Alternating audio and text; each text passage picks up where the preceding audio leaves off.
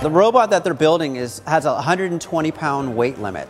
So this year's contest, actually, the students, out of parts and pieces, are building a forklift, if you will.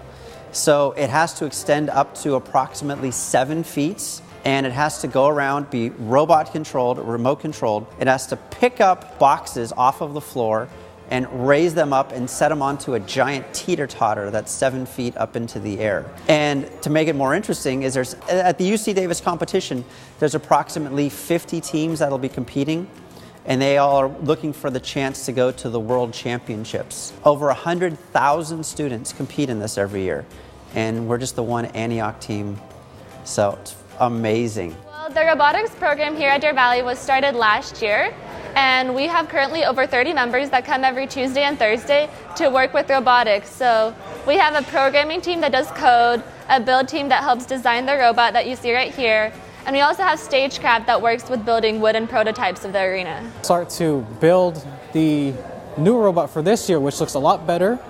We have a 3D model for it already, so once we get the parts for everything to design and build, we'll start cutting metal, assembling stuff, 3D printing, and build up a maybe easily a 4-foot tall robot.